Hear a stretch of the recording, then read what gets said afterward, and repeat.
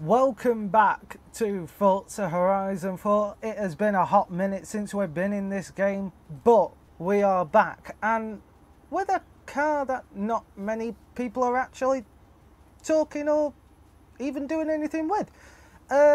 This is the 718 Cayman GTS, brand new in the weekly events for this. Obviously for this week, if it's weekly. And to unlock it, you just do 3 little events. But no one's really paying attention to it, so I thought I would do it justice. So what I'd do is, I thought I'd come in, and this could be a new series if you liked it, you know.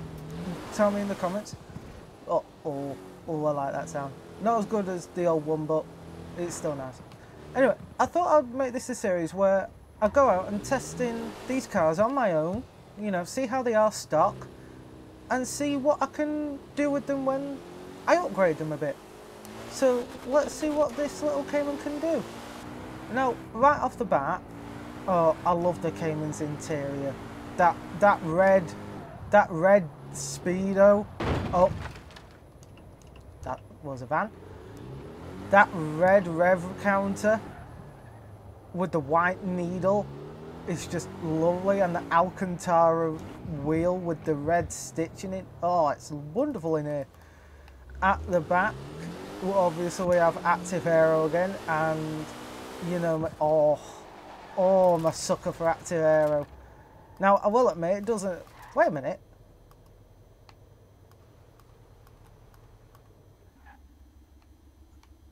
Yo, they actually got the key. They actually bothered to render in the key. Okay, that's cool.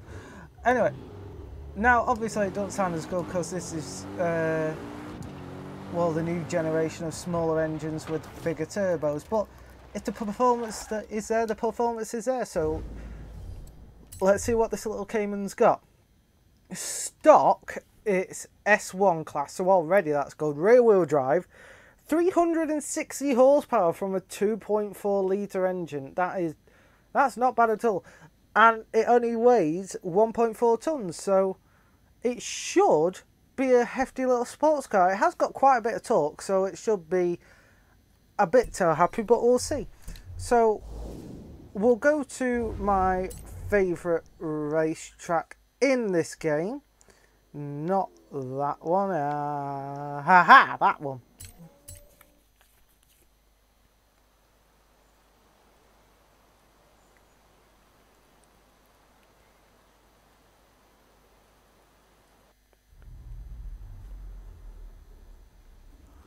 So here we are at the Asmore Heritage Circuit. I love this circuit. It is so fast. It's very technical. If you screw it up, you'll toast. But it's a very good little track, so let's get to it. Here we are in the event, so let's see what we got on the stand grid. This is a modern sports car, so let's see. We've got Audi TTs, a Lotus Exige S, that's going to be quite good in the corners, a Bath 124, funny enough you can't get that in England anymore, fun fact. Nissan 370Z, a Vora S, a Bath 124, and we are all around that 808. The lowest is the Abarth 802, so we actually are the highest at 808. The closest things behind us is the Evora and the Exige, but they're Lotuses, so they'll break down. Got a lot to live up to this car, so let's see what it can do. Tiny bit of wheel spin off the start, but nowhere near as much as I was expecting. Oh, it's very nice on the brakes. Lovely quick gearbox as well. Here we go. Oh, 7,500 rev range stock. That's lovely. Take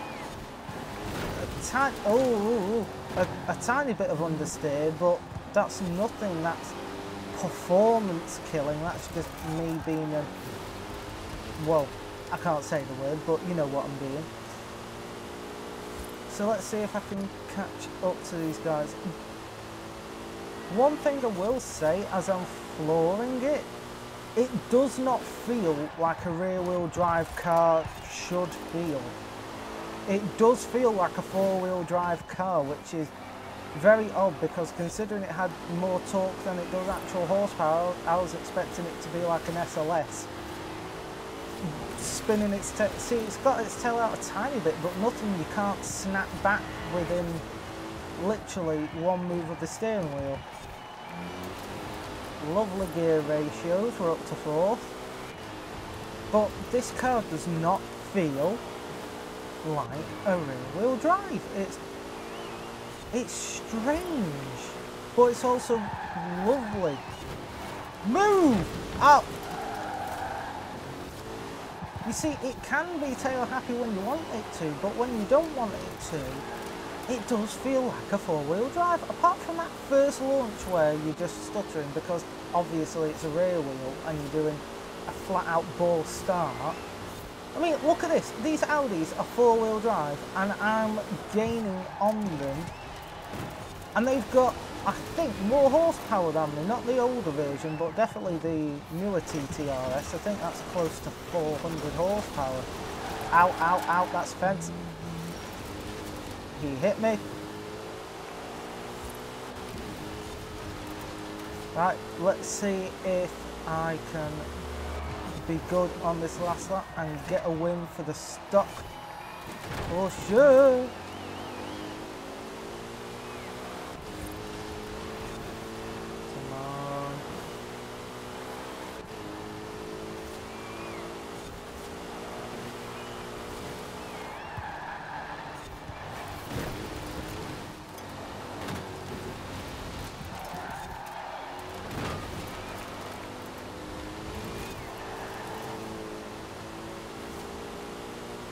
Come on.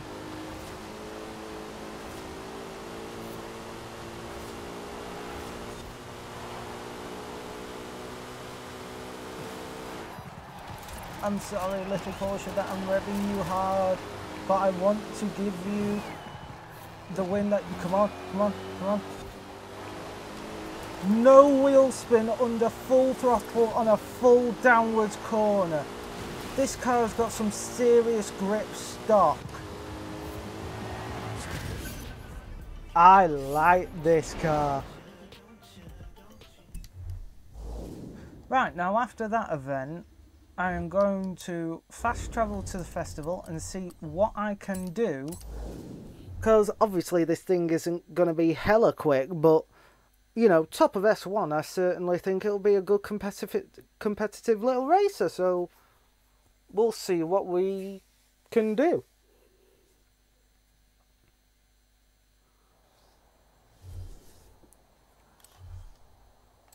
So we're here in the upgrades. Let's see what this car's got. So let's go to the custom.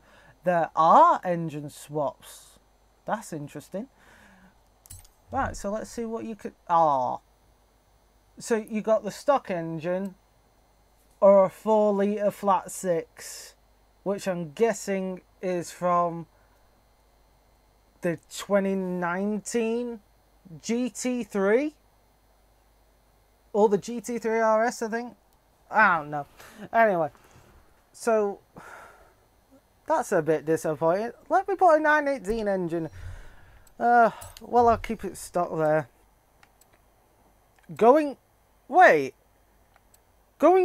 4-wheel drive makes this a worse car. Okay, let's do that.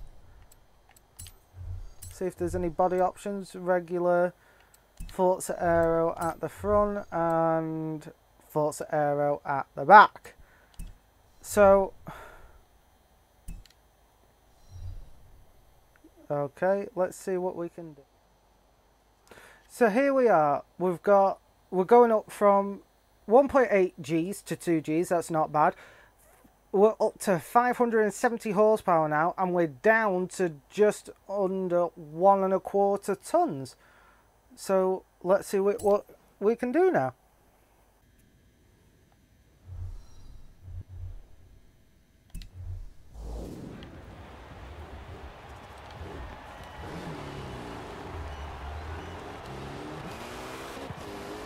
Right, so now that we're back out here, let's see. Oh, it already feels fast. Oh my god, it stops on a dime.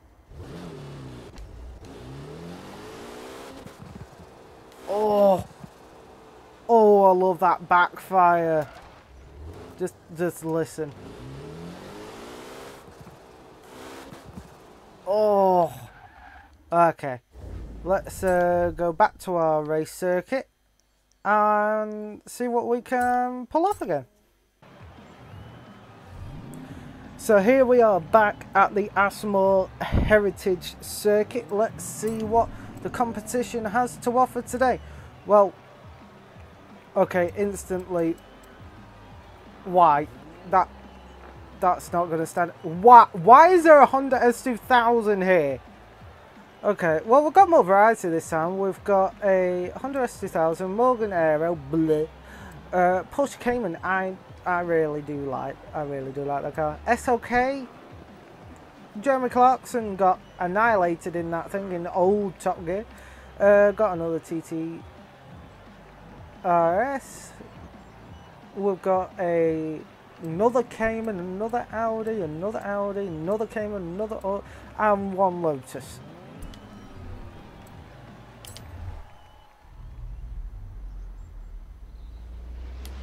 Right, well, let's see what this can do. Oh my god, it's quick off the start with a four-wheel drive. Oh my god. It does understeer a bit more, but oh my god, it grips up at speed. And I haven't even got the full aero kit on this because I kind of like the look of the kit. Stop! Why are you braking? Why are you braking? Okay, that's a good pet. That's a really nice. Oh, got distracted by the pit. Sorry.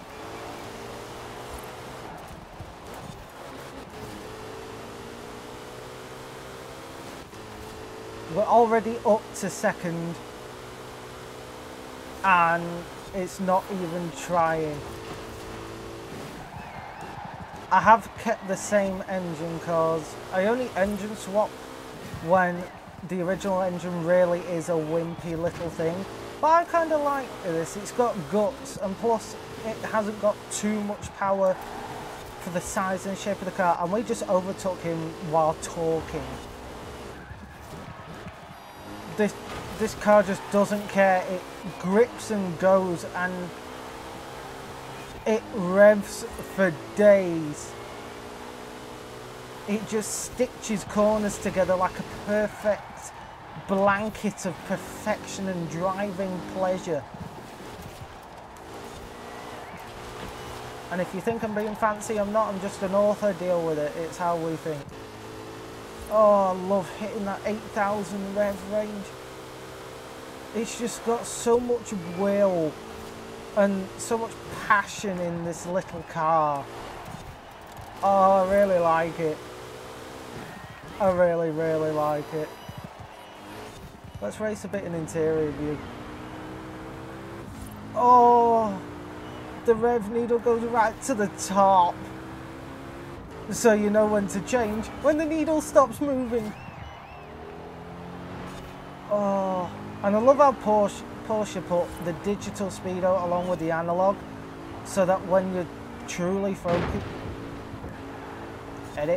when you're truly focusing like this, you can just see exactly your speed along with the rev. I just love it. That's where I think they went wrong with the Carrera S that got added to this game, because it has a digital speedo for literally no reason. It's one of the stupid things like my Aston Martin ran, because the pod is simply there to accommodate the screen. It's not multifunction like the Audi R8 that does that right, because that's just one big screen and it changes. You can either have a massive instrument cluster or you can have a map with two little dials at the side so it looks like Mickey Mouse.